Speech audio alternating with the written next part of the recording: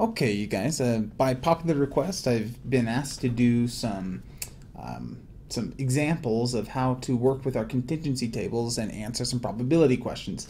So we've got a bunch of probability questions and a couple other things we can do as well. Let's go ahead and try to give this thing a whirl. So the first thing that I'm going to do is I'm going to include my marginals in my contingency table. So this contingency table, just suppose that it's the number of these different types of vehicles on a particular lot. So like dealership lot for Ford, or one for GM, or one for Toyota. These are the number of the different types of vehicles that they had. So let's go ahead and put in some totals. Totals there, and we'll put totals here. We need the marginals. So here I'm going to do equals, type in sum, be sure to get that parenthesis, and I'm just going to highlight what I want, and then I can hit enter. And now if I drag this guy just straight across, it will add up all of the columns together. And then I can do the same thing with the rows, say equals sum, highlight that entire row, and then I can drag this all the way down. And then for this last one, I can either sum the columns, or I could sum the rows, or I could sum just the entire inside. Ultimately, we just want to make sure that it is equal to the values of our raw data. So I'm just going to highlight the raw data so we can see it, and then highlight my grand total. This is not required, but it just kind of helps keep track of a few things. Okay, so let's try to go ahead and answer some of our questions. So the first one that I have is, what is the probability of being a GM vehicle and an SUV? Okay, so remember, and can get translated to that little kind of N, that little hump that we've got. So if I've got GM, so this is my line where all my GM values are, and this is where my SUVs are, I can notice that they intersect at this 27. So to make it even more obvious, I'm going to change the colors. So the SUVs will change to orange. The GM line we will change to, I don't know, we'll change it to bluish. And where they intersect, we will, I don't know, we'll do purple. Purple. Okay, so GMs are here, SUVs are here. Where you are both a GM and an SUV is this 27. So I'm going to say equals, I'll click on the 27 and then divide by my sample size, which is that 209, and I hit enter. Sorry. And the probability that I have that a randomly selected vehicle from this sample would be both a GM and an SUV would be about 13%. All right, let's go on to the next one. So let me color these back to kind of our regular. And there we go. Okay, so now I've got truck union SUV. So I want to do truck union SUV. So that also, we could write that as the probability of the truck plus the probability of the SUV minus the probability of the truck intersect the SUV. Okay, well, let's get those pieces together. So we're going to say equals the probability of the truck is going to be the 95 divided by the 209. Great. And then we're going to add to it the SUV probability, 75 divided by the 209. Now we got to look for the intersection. Now here, trucks and SUVs don't intersect, meaning your vehicle can't both be a truck and an SUV of how as we've categorized it. And so we'll say minus 0 divided by our 209, or it's just 0 probability.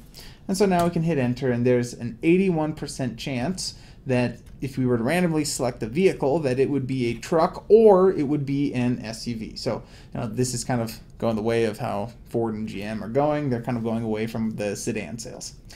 Okay, so now let's go here. We actually already answered this one. The probability of truck intersect SUV, we already set that up, that is equal to 0 divided by our 209, or you can just put 0 too, because the answer is 0. You cannot, in this sample, a randomly selected option cannot be both a truck and an SUV. Okay, so let's do Toyota intersect sedan. So this one, we could just say that, okay, here's our Toyota line, here's the sedan line, they intersect at the number 20, so we're going to do 20 divided by our 209, and we're at like, almost 10%. All right, so let's go to our next one. So we're going to do a given statement. So remember, a given statement can also be rewritten. Let me get this in real quick.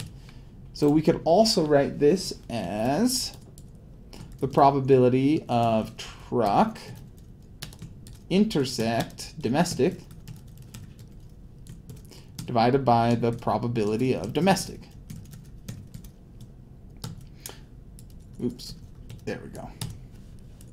Okay, so now, what does domestic mean? Well, domestic means that we're actually going to combine two things together, because domestic means things that are like made in the United States. So we've got these Ford and GM, or at least their companies are based in the United States, and Toyota is based in Japan. Okay, so we just want the domestic. Okay, so Ford and GM, we're going to have to combine them together. Okay, so we want to see truck and domestic, so that is going to be those two together, which is going to be equal to, well, let's make Excel do it. We'll do the sum of these 40 plus 35, and we'll divide that by the 209. That is where the truck, the domestics intersect the truck line. Okay, and we can hit enter on that. That's kind of like our first little part. But we could also just include on this dividing by this second part, the probability of being domestic. So I'm going to add in some extra parentheses. You actually don't need to do it, but it's going to help me out. And I'm going to divide by the probability of being domestic. So the probability of being domestic are all these domestics divided by this total. Okay, so I can just do equals the sum of these totals and divide by this 209. And now I can hit enter, and there we go. It's almost 50%. Now, there's another way that I can do this that's actually a lot faster. So if I am actually only interested, I'm saying given that this vehicle is domestic. So I'm just going to black these guys out for a second. Black it out. I'm not interested in Toyota at all. So here, I'm actually interested in the trucks divided by the totals over here. So let's see if that shortcut method works. I'll do sum of the trucks divided by the domestic totals. And lo and behold, we get the same value. So you can do it the shortcut method where you just ignore, or you can go through the equation method and always go back to the grand total. Okay, so there we go for that one. All right, so let's do another one. So here we go. So this one is saying, okay, what is sedan? Oh goodness, I didn't fix that. Give me a second real quick, because that big C makes no sense right now. Let me format it, and you will see what it was supposed to look like. Okay, so this is sedan complement. Okay, so or what is the so given that this vehicle that we've selected is a Ford, what is the probability that is a sedan complement? What does that mean? Well, sedan complement means that what's the probability that it's not a sedan? So that would leave us with our trucks and our SUVs. So I am not going to highlight these guys and black them out because I'm not interested in them. I said given that I'm Ford. Okay, so I'm just going to look at my Ford line. Okay, so I'm going to say equals now the sum of the not sedans. So I'm going to sum up the SUVs and the trucks because that is the complement of sedans. And I'm going to divide it by the total of the Ford vehicles. And so knowing that it's a Ford, there is a almost 90% chance that the car that you have selected was not a sedan. All right, so that's kind of cool. Let's go answer some of these other questions. Are SUVs and trucks independent? All right, so we need to go and ask our question. First of all, what is independent? So remember, there's a check that we can do. We can say independent if and only if the following is true, that the probability of A given the probability of B equals the probability of A. All right, so that is our definition. So first of all, we need to know what is the probability of A given B. Okay, so I'm saying given that, we'll say given trucks. So let's unhighlight this guy. We will no fill those. Okay, so given that we have a truck, so I'll blank that all out. Not interested in it right now. Sorry. Okay, what's the probability that a randomly selected vehicle is an SUV? Well, that doesn't make sense right there. Well, we can answer it. The probability is 0. So the probability of an SUV and a truck so let's just write this down. Probability of SUV given truck is equal to 0 because there is no intersection here. All right, so that probability is 0. And then what's the probability of a SUV just in general? Let's go back and unhighlight that. The probability of an SUV is equal to 75 divided by that 209. So since these two probabilities are not the same, the SUV given truck and SUV, since they are not equal, the answer to this one is no. SUV and trucks are not independent events, meaning that there is an interaction between them. And this is true for almost all keyword mutually exclusive events. So these events are mutually exclusive, yes, because they do not intersect one another. Okay, now let's look at two that do intersect. Is Ford and SUV mutually exclusive? So let's go ahead and look at this one. So we need to look at the probability of Ford given SUV. All right, so this one I'll do the long way. So I'll need the probability of Ford intersect SUV, and I'm going to divide that by the probability of the SUV. So remember, there's two ways. Over here I did it kind of the shortcut way. Over here I want to do it the long way. All right, so equals the probability of Ford intersect SUV.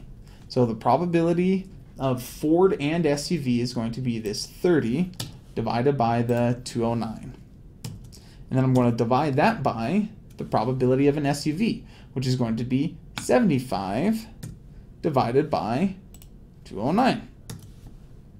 Okay, and I can hit enter and I get 0.4. Okay, so there's another way that we can look at this. We could also say, okay, remember, I'm only interested in SUVs, so I could black out everything else. Black out, black out. What's the probability that we have a Ford given that it's an SUV? And we could just say that that is equal to 30 divided by 75. And check it out, it still equals 0.4. Okay, great. So we've got our given. Now, what is the probability of the Ford? Okay, and that is going to equal probability of Ford. First of all, give me a second. We will white these so that we can see them. Okay, so the probability of Ford is going to be equal to the sum of all the Fords, 78, divided by the 209, and say equals. Okay, so since these two are not exactly equal, we can also say that are Ford and SUV independent? We can say no. And are the Ford and SUV mutually exclusive? We can also say no because they did have an intersection. Now, so for this class, if these two are not, so if the Ford given SUV and the Ford, in this case, are not exactly equal, we're going to say that they are dependent events. However, in the real world, I would look at this and say, hey, these are actually pretty close to one another. They're a little further than 3% apart. I actually might say that these look like they could be independent events. But for this class, we're going to stick with that if they are not exactly the same, that they are considered dependent events. So anyhow, that's kind of how we work with these contingency tables. Hope that it helps you out, and good luck.